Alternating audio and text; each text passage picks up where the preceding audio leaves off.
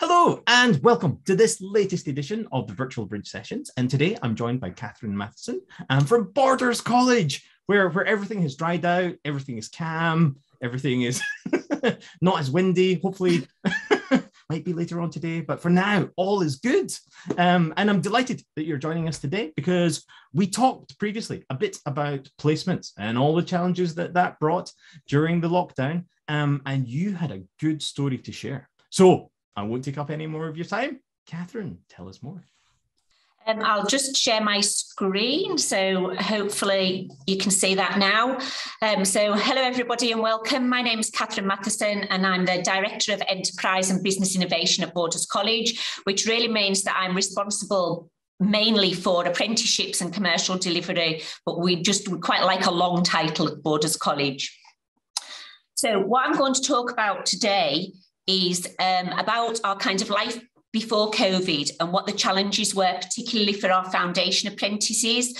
I'm going to look at what we wanted to achieve when our light bulb moment happened, what the solutions were that we came up with and how we implemented those, and what we ended up offering to foundation apprenticeships, and then what we achieved and what we need to consider kind of going forward and what our plans are for the future.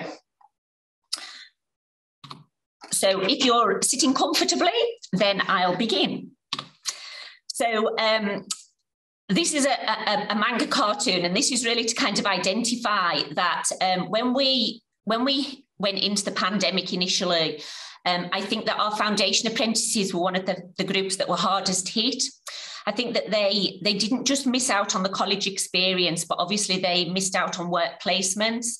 And we felt that that was not only a challenge, but it was time for us to put on our superhero outfits, really, and make sure that we could do something different for them to try and provide them with a quality experience despite everything else that was happening. And particularly for our health and social care and childcare students, it was the lack of real work experience that we felt was really difficult. And so we decided very early on that we would try and do everything that we could to facilitate meaningful placements for them. So prior to the pandemic, we were a very traditional offering. So our foundation apprentices came into the college campus twice a week, and they had a third session each week on a work placement. And obviously lockdown effectively ended that. And so we had to move all the provision online. Our students responded really, really well. And I think at that point, we hoped that things would return to normal. We'd be able to pop them back into their physical workplaces and everything would be fine. But of course, as we all know, as time went on, it became increasingly apparent that that was not going to happen and that we needed to start thinking a little bit more creatively. So foundation apprenticeships were developed originally to provide senior phase school pupils with the ability to experience some real life work situations and also undertake a recognised qualification. At Borders College, we offer quite a wide range of different foundation apprenticeships, but for the purposes of this, I'm going to specifically talk about health and social care and childcare. The biggest part of that for our apprentices is that work placement and the ability to spend some time in a work environment and to work with service users, not only to kind of experience that, but also to learn a bit more about the legislation and the sort of policies and things that govern the way that people work and the sort of things that they do. So for me, I think when the pandemic kind of took hold and it became apparent that face-to-face placements were not going to be achievable, we thought it was really important that we tried to find a way to allow our foundation apprentices to engage with service users in a way that was going to be meaningful. So although we prepared all the work for the customised units, we were quite keen to make sure that if we possibly could, that our students achieved a full vocational qualification instead. So we started to think about, could we look at something that we could start online, but that we could move face-to-face once it was possible and as soon as the restrictions allowed. So it was really during some of our team sessions that we did a lot of brainstorming, and that's when we kind of had our light bulb moment. And we looked at who our potential partners might be. Usually we work very closely with the local authority on placements for Foundation Apprentices. But obviously, during COVID, they had a lot of other priorities in terms of health and social care and, crisis management and things like that. Our nursery schools were closed, so there was no opportunity for placements there. And the other care services were really quite understaffed and just struggling to meet the requirements of their own service users. So we kind of knew that wouldn't be a sort of potential for placements. So we decided that we would start a conversation with some organisations who we felt would be willing to enter into a partnership with us, but also who might come up with some creative solutions. And one of the companies that we looked at was a company called Streets Ahead, who provide social care support for service users in their own homes. We have a really long-standing relationship with this company. We provide all their vocational qualifications, and we do a lot of short course work with them as well. So we knew that, kind of the way that they worked, and we felt that we had a relationship with them that we could build on. They were very, very positive when we suggested this to them, and they were very keen to try and work with us to provide suitable placements. I think we realised very early on that the students would require more support than usual, and that any sort of virtual placement was going to be difficult. But I think the fact that we were all willing to work together and that we were sort of all on board from the very beginning meant that we had a really clear idea about what we were hoping to achieve, and we were very enthusiastic and proactive in trying to make that happen. So Streets Ahead identified suitable service users, and they also identified a member of staff who would be able to provide support to the service users during placements. And we worked really closely with them to make sure that we covered all the health and safety requirements, GDPR, making sure that students had appropriate disclosure certificates and things like that.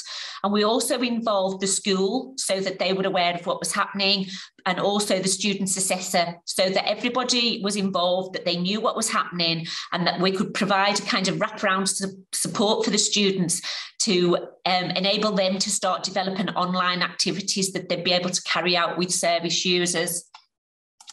We also worked with an organisation called the TD1 Youth Hub to try and provide support for our childcare students. And again, they were really on board with this. A couple of our students had already been doing some volunteer work with them.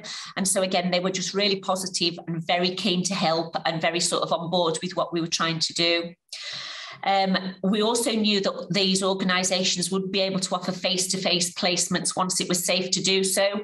And we felt that that was really important because it provided continuity for the students, but also it would allow them to further develop their relationships with the service users. We had a lot of conversation with the schools as well, because their timetables had obviously been disrupted by the pandemic. So we wanted to make sure that the students were able to carry out virtual placements at a day and time that fitted in with their timetable, but could also accommodate the needs of the services with which we were engaging. I think when we started virtual placements, that everybody felt it was a little bit awkward, because when you do something like this for the first time, it does feel a bit forced and a bit strange. But I think our students were so positive and so enthusiastic, and they were just willing to try. And I think that made a massive amount of difference. So they started doing things like craft workshops. They did online cooking and baking with service users. They did sessions on Scottish culture, and they provided, and produced a really varied timetable of activities that they could carry out with different service users. The childcare students were also very involved with some young children. So they did things like creating Play-Doh monsters. They did lots of different activities like Simon Says. They did show and tell. and things like that, which were really nice. And so as part of this process, we spent a lot of time discussing it with parents as well, because obviously they'd all got young children at home. So it was really important that parents were on board, but also, as you can see in those pictures, that the parents were able to set up the laptops and iPads and things to facilitate those placements to go ahead. And we're able to provide a little bit of background supervision just in case things got a little bit out of hand, you know, and the student wasn't able to control things. And, you know, as soon as they were able, they did some outdoor activities as well. So things like building some snowmen and doing some things like that as well. You know, and I think, you know, that did make a kind of big difference. As I've said, every student had a dedicated assessor, so they were able to provide support and they could carry out observation as well during the placements, which was really useful. We also did some additional online tutorials as well. So the students spent time every week with their assessor online, but also we wanted to make sure that they didn't miss out on the usual activities that we do as part of the Foundation Apprenticeship. And we do have quite a lot of outside speakers usually. So one of the things that we try and encourage our students to do is to spend time outside in a forest school. And again, obviously that wasn't possible. So the forest school came online and did sessions with us instead, and talked about the different aspects of working in a forest school and, you know, how they managed health and safety and things like that as well. And they did some work again around building Play-Doh dinosaurs and the sort of activities they would normally do outside. And we also invited speakers in to talk about continuous professional development. We did things like healthy living, play, legislation, you know, communication, health and safety, and things like safeguarding as well. And the students also took part in kind of practical online sessions. So they did a scavenger hunt. They obviously made Play-Doh and things like developing a collage and doing, you know, some outdoor play and things like that as well. As part of the work that we did, we also wanted to give our childcare students a sort of breadth of experience. So it wasn't just about working with very young children, but could they work with some older children as well? So again, in discussion with parents and people who were willing to support us, we developed some online activities for older children. So you can see in this that they did some origami, they did some baking, and they also did some sessions around Scottish culture and things like that as well. And I think that really provided our Foundation Apprentices with a much broader experience, because very often they spend a lot of time in nurseries, but they don't tend to work with older children. So I think that was, you know, that was just really important. Throughout the project, we wanted to ensure that we collaborated not only with our partners, but also internally. So we identified a lead officer who could meet with all the partners and stakeholders virtually every 2 weeks. And that allowed them to monitor the student progress, to identify challenges and to provide support to find solutions for that. And we also obviously carried out regular reviews online, and that was included the student, the college assessor and the employer, just again to provide feedback and continued support. I think the relationship between the student and the college and the employer were really, really crucial in identifying issues early and resolving these before they became bigger problems. Involving the service users in this whole process allowed the students to apply their theoretical learning in practice, but also to understand safeguarding in what was not a natural environment for them. But also to understand how delivery of services can happen virtually. It doesn't always have to be in person.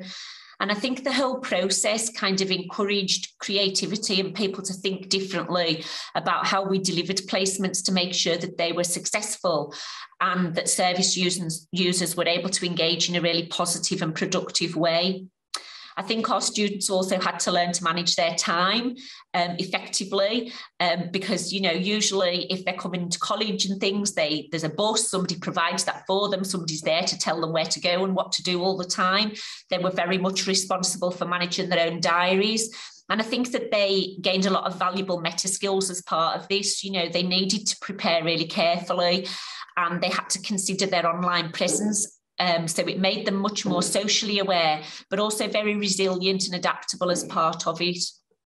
Our college assessors supported the students to work with the service users to look at the things that they would like to do. So what were the most suitable tasks that they could do to achieve the students' learning outcomes, but also to engage with the service users. So that was things like baking and making cards, playing games. And I think this helped them to develop language skills as well, and also some creative thinking. So once we were able to meet face-to-face, the icing on the cake was actually for the service users to be able to meet the students themselves. And I think the smiles on this next picture kind of say it all. That's one of our Foundation Apprentices meeting her service user for the first time, and they really, really enjoyed that. So what did we achieve in the end? We had successful virtual placements for our Foundation Apprentices, which led to face-to-face placements once they were safe to do so. And it allowed our social services and healthcare and social services children and young people students to successfully complete their Foundation apprenticeships. I think it gave us stronger relationships with some of our stakeholders, and I think particularly with the schools. Quite often with Foundation Apprentices, it's a bit arm's length, but I think in this instance, we worked very, very closely with the schools, and I think that definitely has built relationships that we're now taking forward much more. I think it developed our confidence that we were able to offer placements both virtually and in person. And I think we improved our knowledge greatly. In very rural areas, virtual placements can be really valuable. We have a lot of issues in the borders around transport. And so actually, if you can offer hybrid placements where they do some face-to-face and some online, then that actually can be very, very valuable going forward. There were things that we needed to consider, though. I think we're lucky we have quite small groups of Foundation Apprentices. Implementing something like this on a much bigger scale, I think, would be very difficult. But I think the fact that everybody was so enthusiastic and very committed made all the difference. And I think that is essential for success.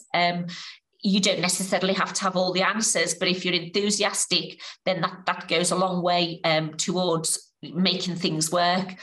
And I think one of the things that we have to consider all the time is the rurality of our region and making sure that people have good internet connections. So one of the things that we did as part of this as well was just making sure that all our students were able to connect really easily to the internet. And that meant things like providing them with dongles and things like that if necessary. So I think at the moment, we're keen to ensure that our students have face-to-face placements wherever possible. But I think that we know now that we can use alternatives and that this sort of model can work really successfully and that we can adapt really quickly to new challenges. And I think for some students who perhaps find attending a physical placement difficult for whatever reason, then actually a virtual placement can provide them with the necessary learning and the real work experience to evidence vocational qualification when it's used in conjunction with a more traditional placement. So I suppose the question would be, would we do it again? Well, absolutely, yes. We learned so much, and I think we realised that with creativity and a little bit of flexibility, you can support your students to achieve no matter what. Thank you very much. That's such a good story, Katharine. I mean, we've seen quite a few examples of virtual placements and people doing what they can to bring that real experience to students. But the fact that you were able to get service users involved in the process and you did it all together to deliver a really meaningful experience is just it's astounding. Now, and I'm sure I'll open the room to questions in a second, but I just have to ask then, was the experience positive for everyone involved? Like, did this go without a hitch? Did every student just take to this like a duck to water? Is no, that what it was? I mean, obviously, some students find things like this much more difficult. And I think, a lot of students even now struggle with using cameras and being visible online. And I think, we had to have those conversations with students and say, it's really important, particularly if you're working with young children, they need to be able to see you. You've got to be able to engage. And so for some students, it's never going to work. Some students just would really struggle with that. But I think if you can be flexible about it, then actually that's what the key is.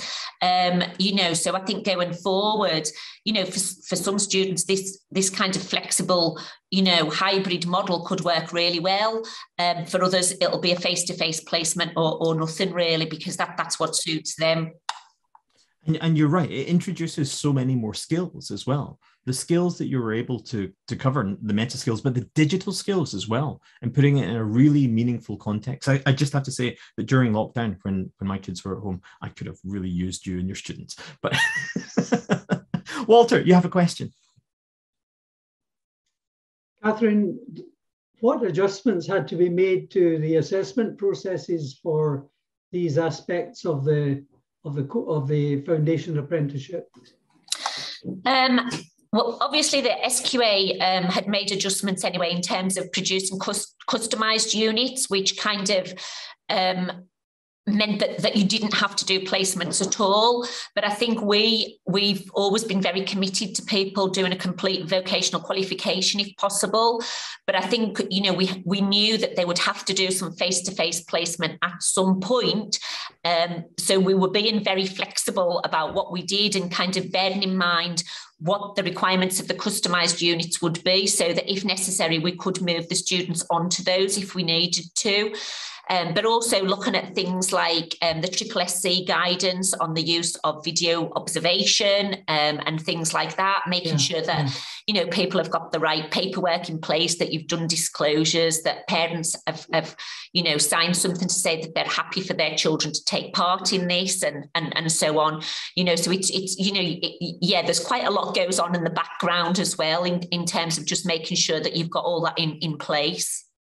Yeah, that's quite some effort, and all for the benefit of your youngsters. So well done. Thank you. I mean, I think, again, we deal with quite small numbers. If we'd had 40 foundation apprentices, I think it would have been very, very difficult.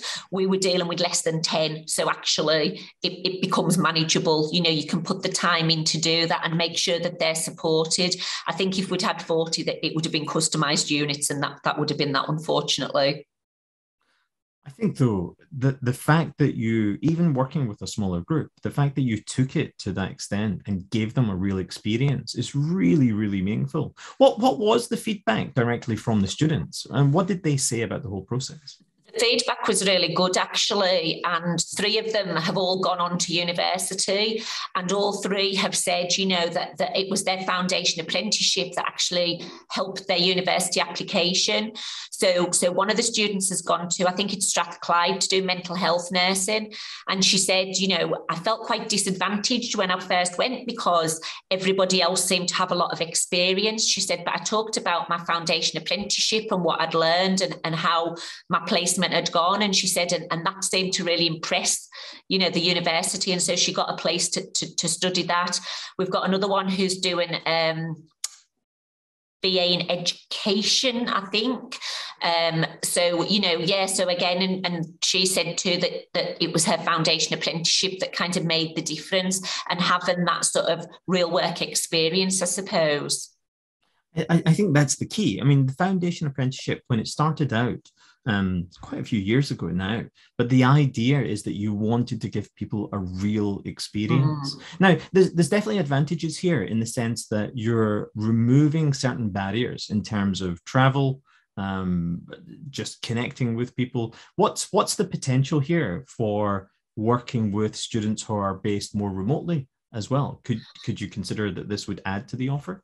Yeah, I think so. I think there's always going to be a need for face-to-face because, they need that experience. They need to be in a real work environment and to have that kind of opportunity to work with other staff and bigger groups of children and things like that. But I think, because particularly in the east of our region, the transport links are not great.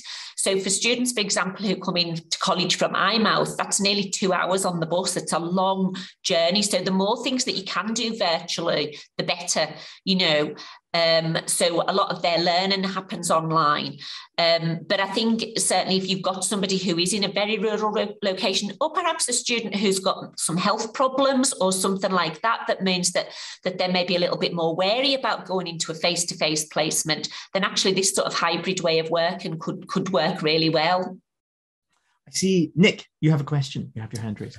Yeah, thanks for that presentation. I was just wondering, do you think this is going to be kind of the future for how you work your foundation apprenticeships, that hybrid approach? Because it feels like it creates a lot more accessibility, especially then when you were talking about potentially people with maybe disabilities or maybe people that are very, very rural and struggle with travel. Do you think this could be an option for them to really widen that accessibility to it? Yeah, I think so, definitely. I mean, I think, as I say, you're always going to need some face-to-face contact. You know, that's really important. And certainly I think the students prefer that because they like going out into a real work environment and actually, you know, mixing with people. But certainly, you know, for accessibility and students, like you say, who've perhaps got a disability or something, then yes, I think it could be really, really useful. And providing, you know, you've got organisations who are willing to support that, then, you know, we would definitely do it again, definitely. And I think it's that close working partnership that you have that really adds to the experience that's really important. Just from a technical point of view, in terms of kit, because you talk a bit about the connectivity, and we know that over this period, some students are connecting with their phones. You know, they're able to connect, they're able to work, but the kind of kit that you need to have a full experience, what's needed here, Katharine? What's needed at a minimum? Well, so all the school pupils in the borders are provided with an iPad anyway. So, you know, we knew that they would all have a device. However, if for any reason they struggle with that, as a college, we kind of made the commitment during the pandemic to issue laptops if students required them. So we handed out something like 600 laptops last year. I mean, it was huge numbers. But also because, again, parts of the borders are really well served with internet connectivity. Others are just dreadful. So what we did was we would provide dongles to people if they were struggling. And so basically it comes like with a prescribed amount of data on it so that they can use it and do what they need to do. But obviously you've still got a little bit of control. If they use it all, then they've got to be able to justify what that's all about. But yeah, so we do things like that as well. I mean, that's really important. And we were talking earlier about iPads are great. They are fantastic functional devices, but sometimes, you know, a keyboard can definitely come in useful. Yeah, definitely. Especially have your assignments to do. And in that assessment, in the sense of appearing on camera, did students struggle with the idea of just turning their cameras on? Because we know that from our experiences with Teams and Zoom.